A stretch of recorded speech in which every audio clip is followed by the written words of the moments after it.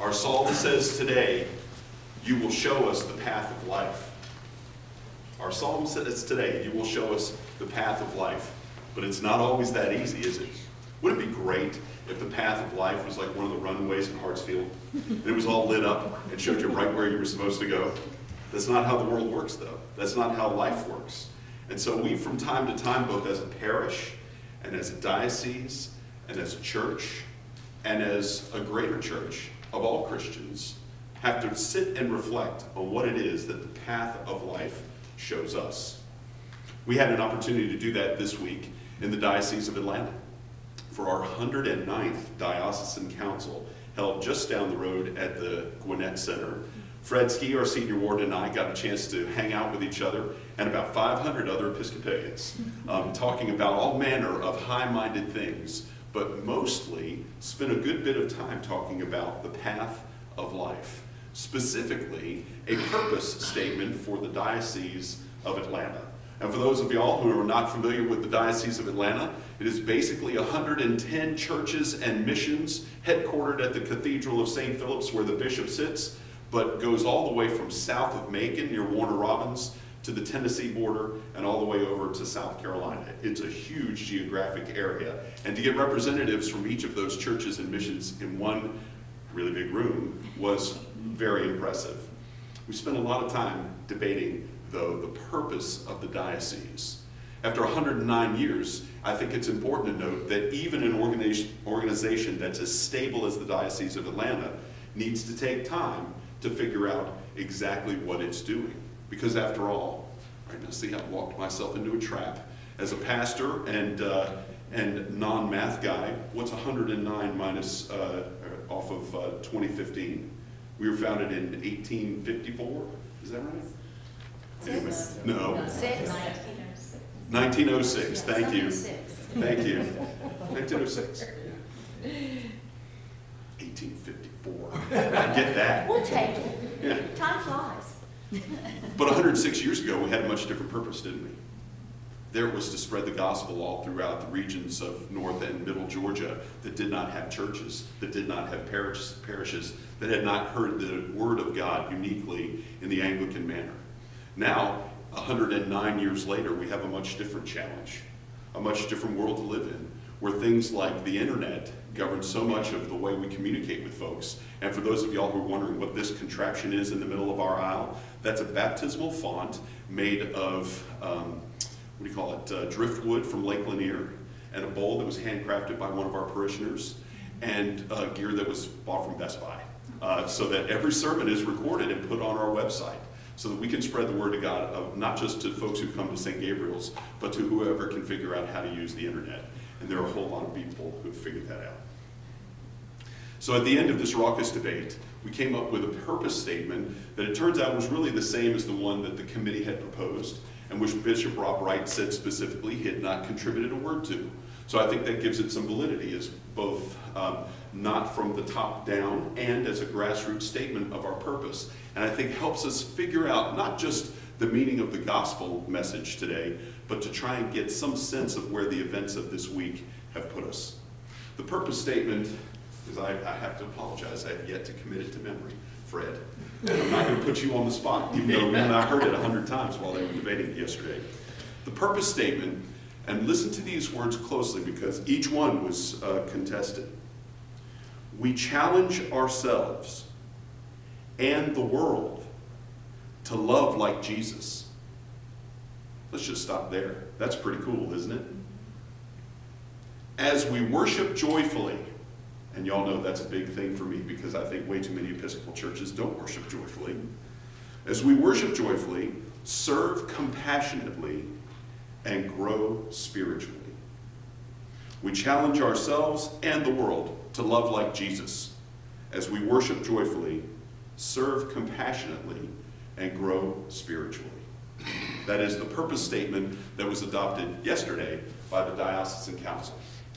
So, pretty high-minded thoughts. What do we do then with that purpose statement in light of the gospel, where Jesus warns us, nation will be brought against nation, kingdom will be brought against kingdom, and these are just the birth pangs of the kingdom to come. That's a pretty violent image, isn't it? It's a pretty daunting picture that Jesus paints for his apostles. And notice he doesn't tell the whole crowd this in our gospel lesson today. He focuses just on his core group of leaders to say, guys, it's going to get ugly before it gets pretty. It's going to get really ugly. But is that any surprise? Isn't that, after all, what life is like? When you go to a soccer stadium to enjoy a concert and the people around you are blown to bits, it's easy to forget how difficult life is.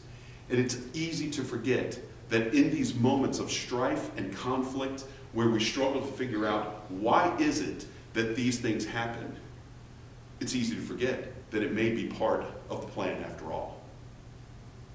Every Christian has learned how to pray based on the gospel. It was this core group of leaders who said, Father, teach us how to pray. And how did Jesus respond? You can say it with me. Our Father who art in heaven. We'll spend a separate sermon on what God being our Father and what it means for us to be here and him in heaven, what that's all about. Our Father who art in heaven, hallowed be thy name. Again, a whole separate sermon on Yahweh and what the hallowed name is, right? Now we're in the third line of the Lord's Prayer, everybody. Our Father who art in heaven, hallowed be thy name, thy kingdom come. We're in the third line of the Lord's Prayer, and we are theologically right here in the middle of our gospel lesson and right here in the middle of this terrible week. Thy kingdom come. When the apostles sit down on the Mount of Olives in our gospel lesson today and say, Jesus, you're talking about this mighty temple being brought low, totally destroyed. What does that mean? Is that a sign of things to come? And he says, yes. When I teach you how to pray and say, thy kingdom come, here's what that means. Nation will be brought against nation. Kingdom will be brought against kingdom. There will be wars and earthquakes and famine, and that's just the start of it. That's horrifying. And yet, in our Lord's Prayer, that's what we ask for right at the outset, in the third line. Thy kingdom come. Now for non-Christians, they say, well, you got to be careful what you ask for, people. Why on earth would you want that? And yet, in the epistle to the Hebrews today, that we just heard, in the epistle to the Hebrews, we hear about why we want that. We hear about why we have to go through this strife. We have to go through this conflict. It's because we maintain in our hope the confession of our faith of a greater glory, that God's kingdom will come and we will have everlasting life. That's the hope for that great prize. Listen, when we do the Eucharistic prayer today and we get ready for communion and celebrate the body of Christ, that we all live together in him. It's that glorious heavenly country that we strive for. And that even in the darkest times, we have to remember, like in Paris this week, that it's not always going to be pretty. Bob, I spent a little bit of time looking at the Greek here because I always wonder when Jesus gives these violent images to us, where's the Jesus that puts a child on his knee and says the kingdom of heaven is like this? Because I want to try and understand where all this came from.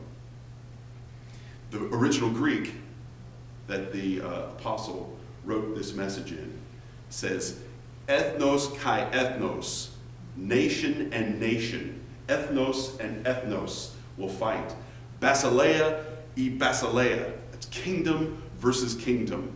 And so I went back and looked in the original Greek, and sure enough, he means exactly what he says. If the original Greek is any indication, countries will fight. People will fight.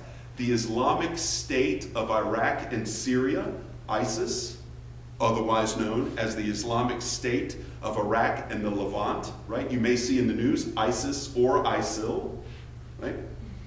Either way, that's a nation. And right now, they're fighting against France.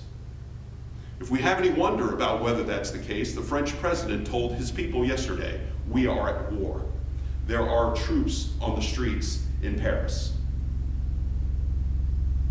Nice timing for those of you on the video. There's a helicopter flying overhead. I'll assume it's a weather helicopter.